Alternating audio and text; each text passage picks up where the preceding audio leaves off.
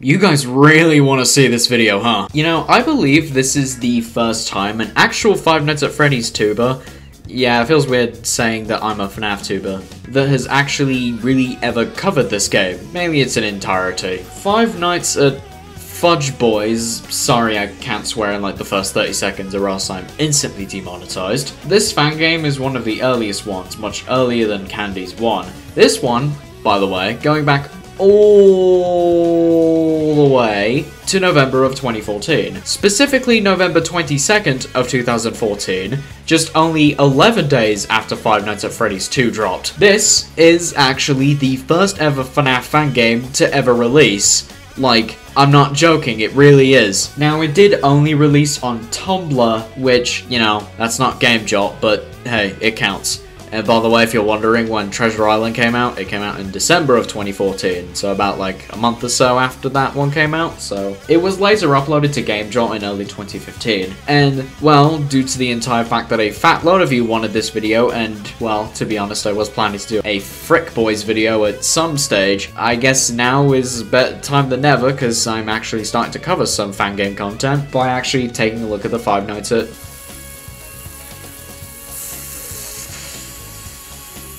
Flip Boys games. So I want to go through these games as much as I can, at least try to cover, you know, the good stuff that everyone wants me to talk about. So let's kick off this special video by taking a look and playing some Five Nights at Frick Boys 1. Yeah, I couldn't really come up with any other words that begin with the letter F to replace with a funny swear word.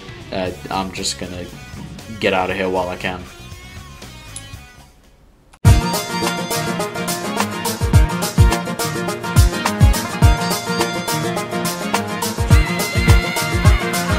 So I should mention that I am playing the complete collection, a fan-made remaster of the games we'll be talking about today. So it isn't exactly one-to-one with the original release. So for my first playthrough I chose Night X because I thought initially it was one-to-one.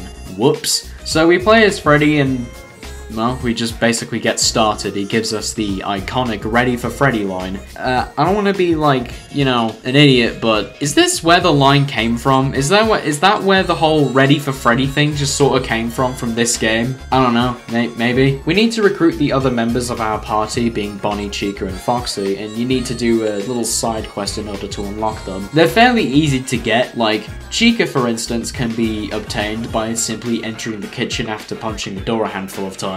Bonnie needs his face back, which you can get a face voucher for him in the girls' bathroom, the women's bathroom, which Freddy cannot enter because he's afraid of losing his masculinity. He probably bans people for using Karomi profile pictures on Discord. You get Bonnie's face voucher, which gives him a free Bonnie head, which really, we didn't even need to go through all of that trouble because there's literally like 15 heads in the parts and service room, and you know, Freddy does call him an insufferable piece of garbage, so mate, me and Freddy, we're going places. Foxy needs to have Pirates Cove burnt down because he's doing something really interesting that you probably shouldn't know. After that, you need to take on all of these security cameras which act as like the bosses, only to access the final boss of the game. So obviously, this is an RPG, that means we need to grind our asses off and get all the best equipables in the game. Every character learns a new move every 5 levels, and the cap is at 20. You have 3 bars, one for HP, another for SP, meaning special. This gives you access to your special moves or skills. Then there's TP, which isn't exactly useful until some later abilities. This game also having the fabled line, inhale my dong enragement child. Oh yeah, I should really mention that, shouldn't I? I'm just gonna be completely honest with you, this is just something that's gonna be a thing for the entire series as a whole. This game seriously reeks of 2014 era memes. Specifically montage parodies, like MLG montage parodies. Like, does anyone remember MLG Teletubbies? Pyrocynical of all people? The boss fights, once again being the cameras, all have like a unique gimmick for them. So like maybe one will be super strong but attack every 2 turns, or one will have a natural poison, or the storage camera that is completely useless because all it does is it heals you, which I think for an RPG is just bad design, but Yeah. So, quick tip, go for the storage camera first. It's basically free XP. And then you just sort of take out the ones that obviously are easy, and then you move up as you get stronger, and, you know. Later on, though, the game sort of actually kind of gets to get a little more challenging, since obviously the cap is at 20, so you can't just, like, get to level 100 and then just insta-kill everything. You have to actively strategize in what to do, which I kind of like. I actually had to use my brain for once, which is something you never really see these days in these games. Once you've defeated enough cameras, a puppet timer will begin to tick down. Once it hits 0, you'll have to fight the puppet. The puppet is a very tough fight, and it's basically forced upon you that you have to do it. Now, if you actually lose the fight, nothing happens. So technically all you really have to do is just lose the fight, it really doesn't matter. I beat it though, so whoops. And then after you beat the first puppet, there's now a second one. In the first game, it's just an optional fight, but later on, we'll be seeing that son of a gun a little bit later. The second puppet, which is even stronger than the last one, you also have the Guardian hats, which will unlock a Balloon Boy shop. Here you can buy weapons, armor, items, stuff like that. The best items can be obtained after defeating the puppet, I think, because you need to fight the 4 toy animatronics, which give you special weapons for each character. They're the best weapons, so I highly recommend getting these as soon as you can. Do all that, and you're basically ready for the final boss. Be sure to stack up on healing items and stuff, because this boss is all kinds of tanky, the boss being Golden Freddy. And it's guarded by like 4 party hats, so take them all out and focus on the big guy in the middle. After beating him, the game finishes with a SpongeBob reference. It's not even voiced. Like, they didn't even voice anything with it. You know, I'll do it for you. 5 nights later. And then it just sort of ends with Freddy saying how stupid all this was. Yeah, I agree with you, Freddy boy. So, you probably want to know what Night XX is, and the other one being XX. Originally, I thought this was just a difficulty slider like the original, that just sort of all it does, it lowers the level cap, and that's it. But my friend actually told me that it basically changes the game, kinda. So, yeah, I played it for another playthrough here. So really all that happens is you get a new dungeon to explore. There's also a new battle gimmick. Basically, you just can't constantly gorge healing items and drinking items all the time. That's really as far as it goes. I actually really didn't want to do it at the time, mainly because I saw the stats for the second puppet, which you need to defeat in order to access that content. Just look at it, but I managed to do it, so hooray. Once you do it, you can go to the stage and you'll go to outer space. Here, you have to deal with Oxygen, as well as another boss called the Cosmic Puppet. And you also get 2 attacks in a single turn, and the final boss being Plush Trap. It was originally supposed to be a teaser for another Frick Boys game, but just ended up being cancelled, which is kind of unfortunate, I guess. And then there's also a secret final boss being Grandmaster Balloon Boy. He took off his MLG clothing finally. Yes, he came to his senses. To access this, you need to beat the puppet and the toys. He's the hardest fight in the game and has 2 phases. Beat him and the game is finally over.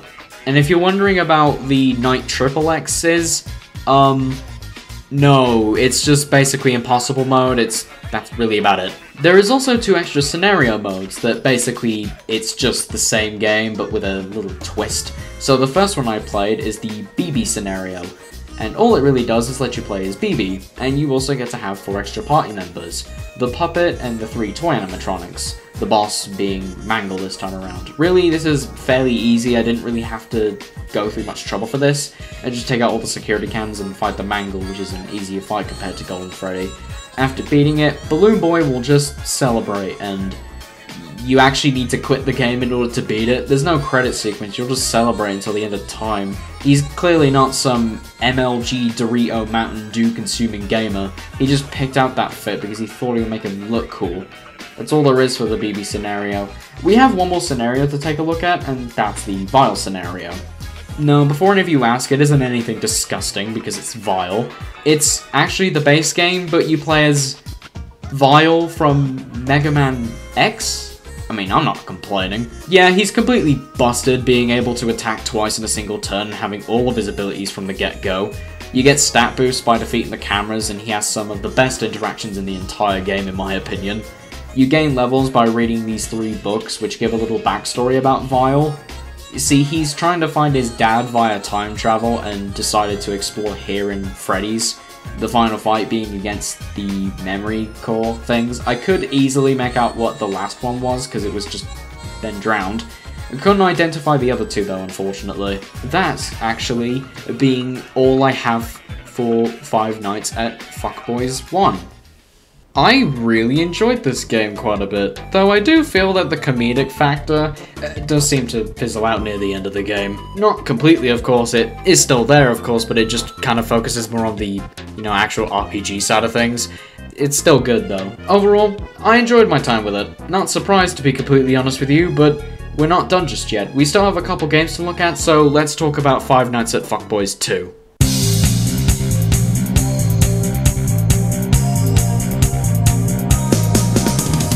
So, the sequel. Really, I found it to be the exact same as the last one, just some extra stuff. For my playthrough, I played Proud Mode, which gives me the healing handicaps from Night XX. It's exactly the same, really. This time we have to recruit the toy animatronics. Toy Bonnie can be found in an event and we have to get him out. Chica needs a cupcakes and Mangle needs something that I will not mention. Toy Bonnie is pretty easy, just run over with a stick to get him out. You can also get a special weapon that's really good until later in the game. Also, you get to fight Splash Woman from Mega Man 9 for some reason. She's apparently Toy Freddy's ex, which questions me because did they have to get approval from Dr. Wily? Anyway, she apparently cheated on Toy Freddy like 10 times, so we defeat her and unlock Chica. Foxy steals Mangle's item and we defeat him to get it back. We then unlock Mangle. So it plays the same as the first game, fight the cameras, take on the final boss as usual.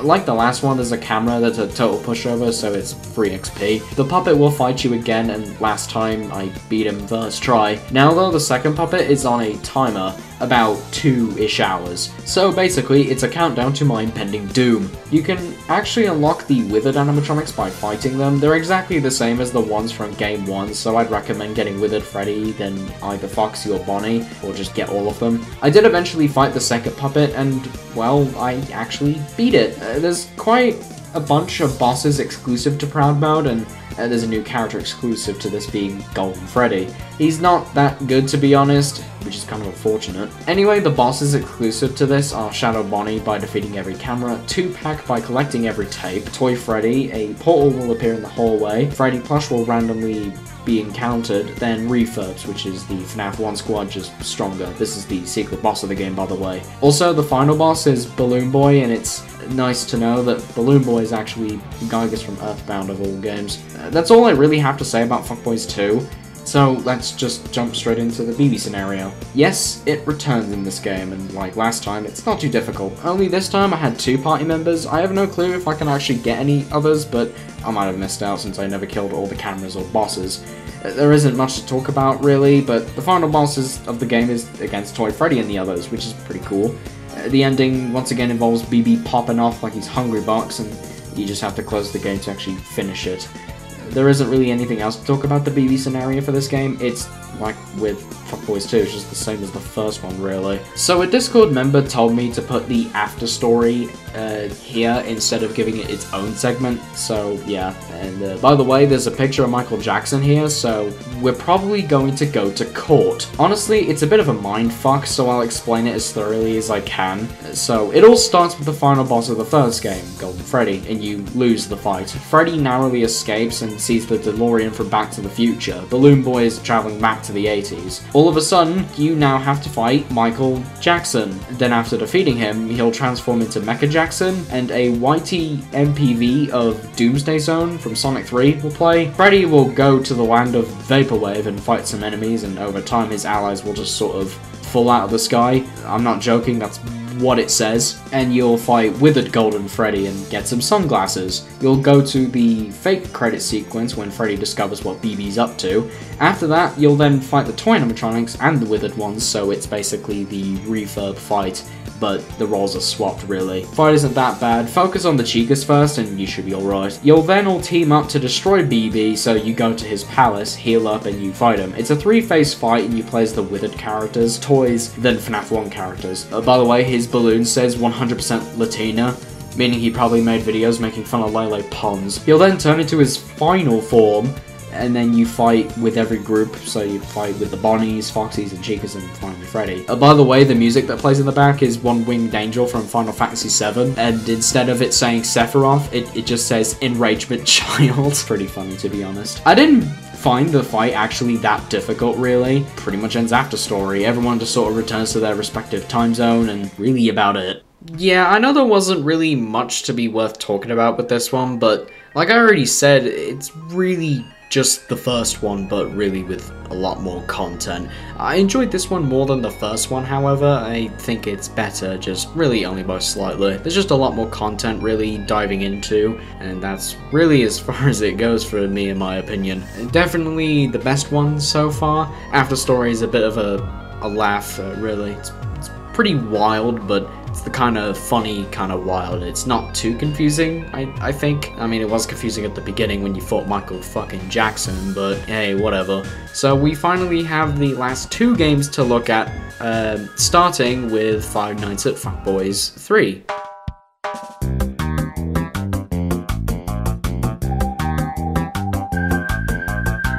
So this is probably the longest game in the series, having 3 acts to play through. Obviously we play as Springtrap since this is based off of FNAF 3, and we have to get inside the office as per usual. But this time things are much different. You see, there are no cameras to fight, so instead we need to fight the Phantom Guardians, who block the office door via key locks. So Springtrap needs to do a simple task in order to awaken said Guardian and fight them. You may have noticed that you have no party members. You only have access to Springtrap throughout the entire game, so they made him one of the best characters in the game. He attacks twice and has a boatload of skills. The first Phantom being Chica, and can be accessed by giving her a toy Freddy head. So Phantom BB takes us to Atari Land, and there we fight Phantom Chica. Defeating the bosses of this area will give you special moves, and defeating the cameras will give you special trinkets that help out in battle. I should also mention that the bosses are crazy in this game. Mainly tanky, but, you know, because Springtrap, like I already mentioned, he's kind of one of the best characters in the game. So they had to make the bosses just sort of fit around his level. And, yeah, we'll talk about that in a second. Phantom Mangle needs a thing, so you fight a Phantom Metal Endo head for it. Foxy needs some privacy, and Freddy needs to be cleaned up, and for you to defeat his hat. Doing all of that, and you're almost finished with the main story. There are some optional bosses that aren't exclusive. You have Trash and the Gang, Rockstar Freddy, Music Man, Endoskeleton, Lefty, and Helpy, and finally Scraptrap, the final boss of the game in the story being Ennard. I didn't really have too much problems with these guys, but Scraptrap over here, sitting with 200,000 HP. Oh my Christ, please end me.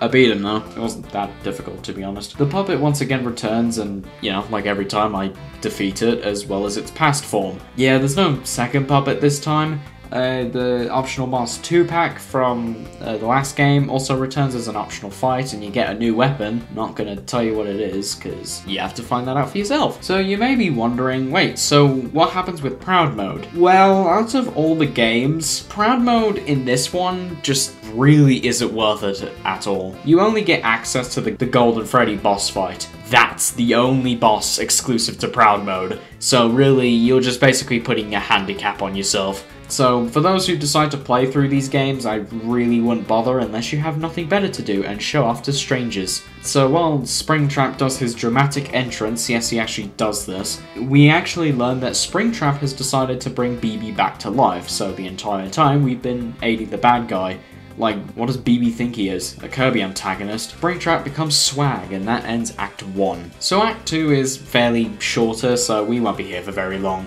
Here we play as Golden Freddy, and his whole gimmick is summoning. He could summon enemies and shadow Freddy, all with unique attacks. You just need to take out the cameras and you're good. We also get some story building, the relationship of Golden Freddy and Springtrap. See, Springtrap said no to Golden Freddy about joining him on his night of debauchery, and was pissed off ever since. Yeah, it's like the backstory behind Doofenshmirtz in the Phineas and Ferb movie.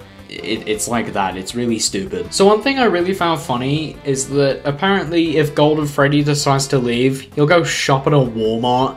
And like, imagine being like a Walmart employee and just seeing Golden Freddy walk in. Also, I decided not to buy anything because I didn't have enough money at the time. And he apparently goes to Starbucks instead, if you don't buy anything. Like, considering that like most Discord e-girls work at a Starbucks, just imagine being that person and just seeing Golden Freddy just walk in, ask for a fucking latte.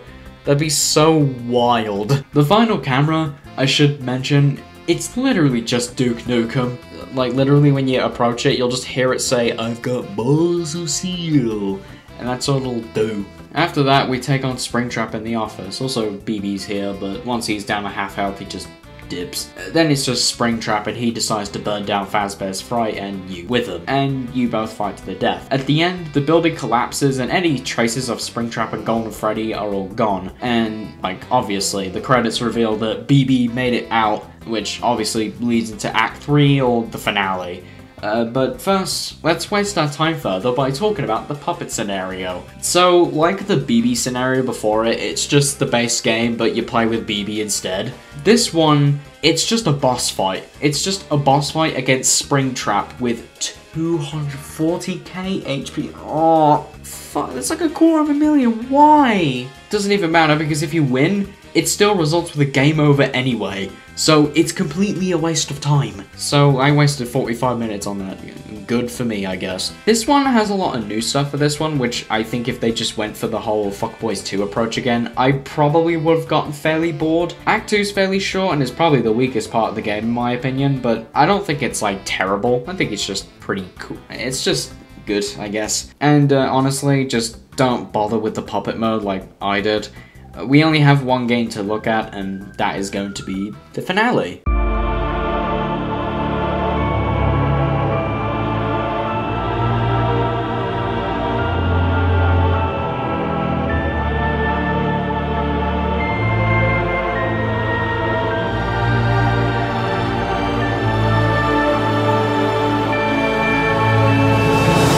So, it's finally come to this. Freddy wants to go on a vacation, so forces his friends to go along with him. You accidentally head to the future and encounter Vile, and it's here that it's revealed to be Toy Freddy's son. Yes, Vile is actually Toy Freddy's son. After that, we now need to access BB by turning off his generators.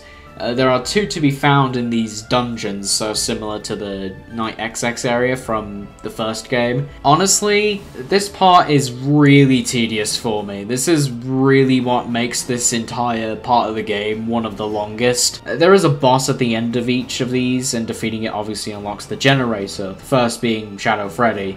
You also get special items, and interacting with Toy Freddy will give you access to some of the secret bosses. We have Cranky Kong, Endo Prime, that's basically a transformer, and then there's Splash Woman returning from Fuckboys 2, returning from Mega Man 9. You also have to fight the Phantom animatronics who make their return, and then make your way to the second generator and fight the puppet, and newcomer to the series, Dreadbear, to unlock them both. Then finally comes the ending of it all, to fight BB. His first phase is fairly easy, but his second phase, it's kind of annoying. See, he transforms and gains 200k HP, and 2 dream cameras that act as a sort of meat shield for him, so you need to take out the cameras, then unload on BB. Also, Egg Reverie from Sonic Mania plays in the background, making this final encounter just go way much harder than it needs to. Beating it will finally give us BB's final form, and he's basically reached godhood at this point. Leviathan BB. Freddy is now on his own and sent his friends back to Vaporland where they can be at peace. Freddy just basically goes Ultra Instinct and smacks BB.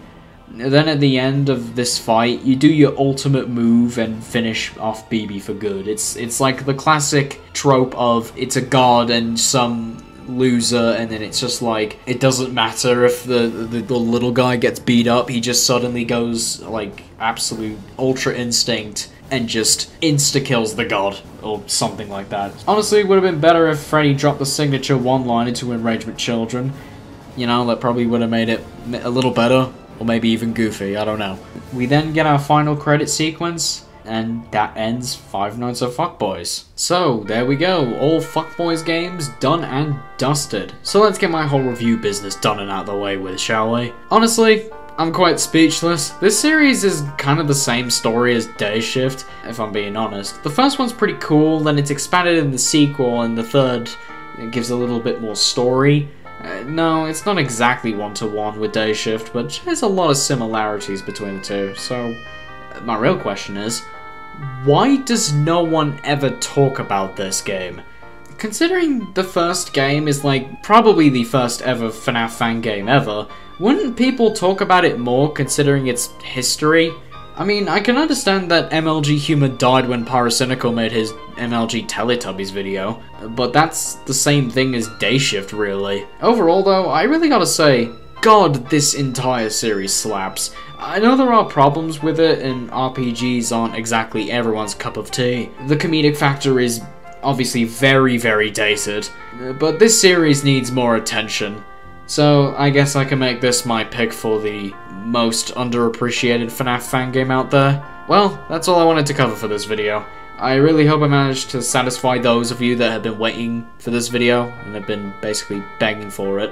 This video did take a good while to make, so mainly from how long RPGs usually take to beat anyway. So, if you want to, if you haven't already, consider subscribing. It's greatly appreciative, and liking the video would also be pretty cool as well. You can also follow my socials. We have my Twitter. It's you know, it's that website. It's at Nitro and then C1TY. I couldn't get a see my original, see the actual name. I think it's taken by someone else, so this is the best I could do for right now. You can also have my Discord server. It's linked in the description. And trust me, guys, it is not a cesspit. I promise you. Thanks everybody so much for watching. Have a good day, and I'll see you all in the next video. Goodbye.